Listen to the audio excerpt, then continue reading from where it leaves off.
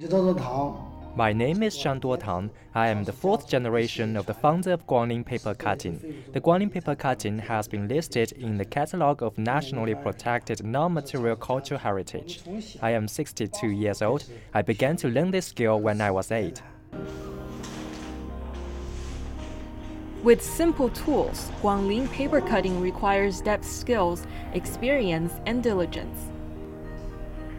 With bright colors, vivid models, delicate lines, dynamic forms of expression, and skillful engraving, it is regarded as a unique Chinese folk art and was added to the list of World Intangible Cultural Heritage by UNESCO in 2009.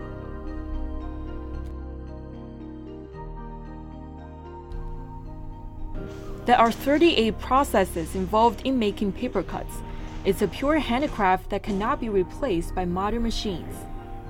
But as more and more young people leave Guangling to find work, it's an art that is slowly dying. However, Zhang has decided to do something about it.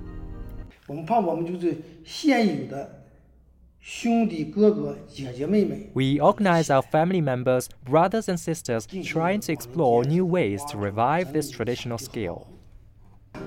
In 1999, with the support of the local government, Zhang began to promote Guangling paper cutting. He hired many paper cutting artists, and they started produce according to market demands. Meanwhile, with the help of computer design, there is now more content available. What you see is the paper cutting work of the Yungang grottos. Workers make carvings according to computer designs.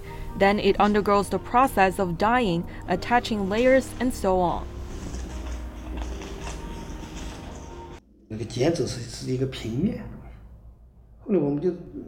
Most of us think paper cutting is flat. Gradually, we notice it does have a stereo feeling effect, and it can also have better perspectivity.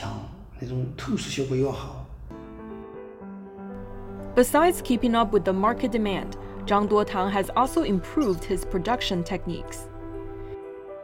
Now their paper cutting depict cultural relics, scenic spots, characters, and famous paintings. Other products include stamps, scroll paintings, and picture frames. In 2007, Zhang began to build the Guangling Paper Cutting Cultural Industry Park, investing more than 45 million yuan or $6.7 million into the project. He also built China's first Guangling paper cutting art museum and a vocational training school, setting up a paper cutting industry chain in the process. It attracts 500,000 visitors every year, and he exports products worth more than $1.5 million. More people have joined his team since the establishment of the industry park. This is how many villagers in the Guangling County are now making their living. 36-year-old Li Hailing is one of them. She says she can earn more money than before and her life and health are improving.